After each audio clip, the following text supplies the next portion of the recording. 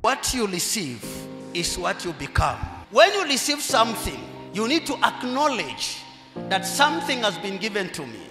And if you know the reason and the purpose for you to receive what you have received, you not think about what other people will say about that gift. Your focus will be the fruit of that gift. God gave Jesus to human beings as a gift to solve our problem, to bring reconciliation, restoration, salvation. Those who accepted the gift, they discovered the value of that gift and they became the partakers of that gift. When they discovered the value of that gift from God Almighty, their life changed completely. They started enjoying the power of God. When you receive Jesus, Jesus will take over your life. He will affect everything that has to do with your life. You become what you have received from Jesus.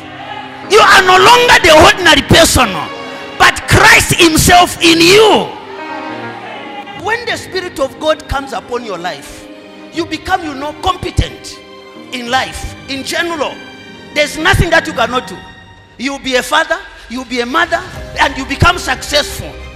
The life of failure from your mother or your father's side, that family case, that spirit of witchcraft, that spirit of ancestral will no longer be active.